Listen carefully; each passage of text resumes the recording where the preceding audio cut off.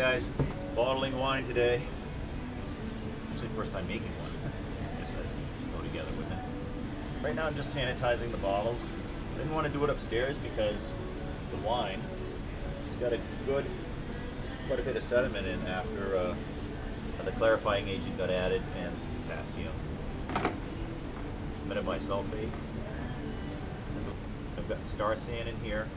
I actually put in some potassium sorbate. I don't know if I should or not, but I don't think it's going to hurt anything because there's going to be a little of that potassium sorbate left in the bottles. Sorry, metabisulfate. So it may actually add to the aging stability, I guess, of the wine. I didn't want to put it into there and then stir that all up again. So I just put it in here, and I figured triple the dose that you would actually put in the carboy. So when it's diluted in this much sanitizer, it's probably not a lot. But I'm hoping there's enough residue left over on the bottles to create that stabilizing factor. Here it goes. They're all sanitized. But actually, I had 36 bottles, but I don't need that many, so probably 30 or so. So leaving them in the box just helps to stabilize them, but if I get a little spillage in between, it's going to get in the box and not on the floor. Although this is concrete, and I'm going to eventually finish the flooring in here once the walls are done.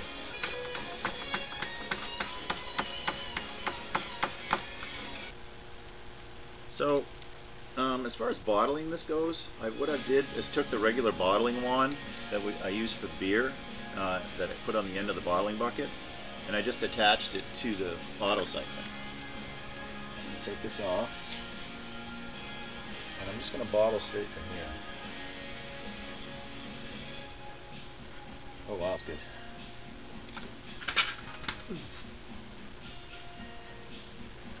So I'm going to get some going first.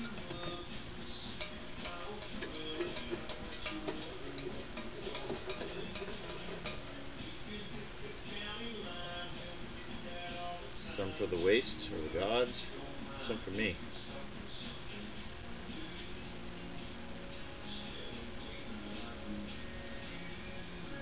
Okay.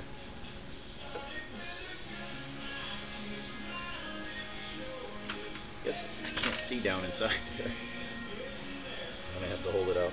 They're dark bottles, so.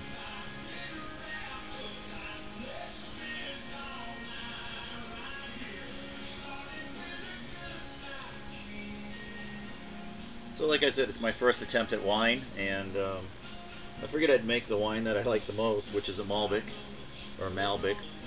Oh God, I cannot see inside this bottle.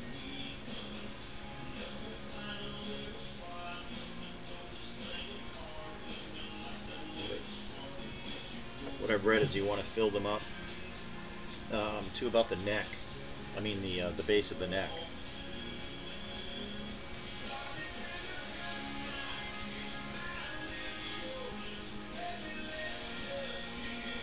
Smells like a Malbec.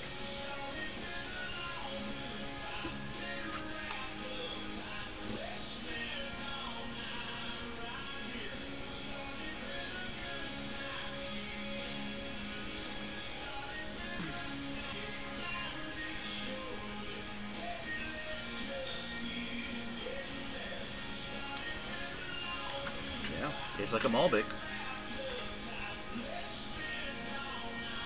It's a little tart. Okay. Kind of that oaky backbone that I like from Malbecs.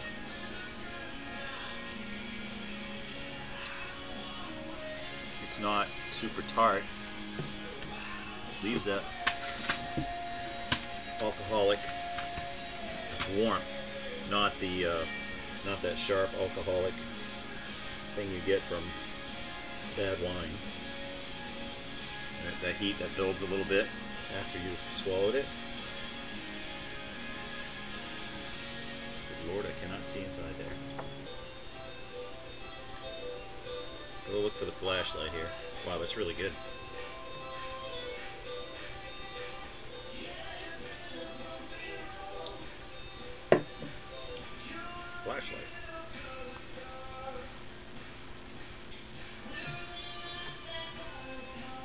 Okay, I got it. Oh, that's better. It's just a little dark in this corner. Alright guys, so I'm going to bottle this stuff up and cork it. I'll show the corking process. I bought a Portuguese floor corker. That's pretty much it. Well, making wine so far is super easy. And it's, you know, if your wife or your girlfriend likes wine but doesn't like beer, it's a good way to get them involved in your hobby. So, alright, I'll cut up for now. Alrighty, I got 28 bottles, not 30. There's a little bit left, probably enough to fill another bottle, but I think I'll be sucking down some of the sediment, so to me it's not worth it. So, because some of these bottles I'm going to give away to a few people that I work with, and I don't want them to get that one bottle that's full of sediment. So I'm just going to throw these corks in some Star San. Alright, so it's the first time I use this thing, so I guess you drop one in there like that, bring this down, and it just sets in there like that. It squeezes the cork, and that just the depth, so we'll find out if the depth is right. It's not. A little more.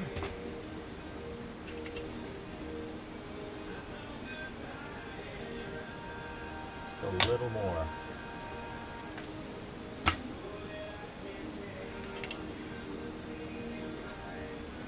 Yeah, just below the rim. I think it's probably pretty good. That's typically what I've seen when I drink wine and open it for the first time. So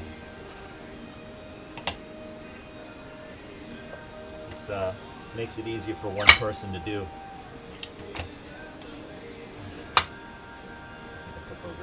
Well, no, I gotta label them. Nah. Now I've got these foil crowns that go over them, the shrink wrap ones.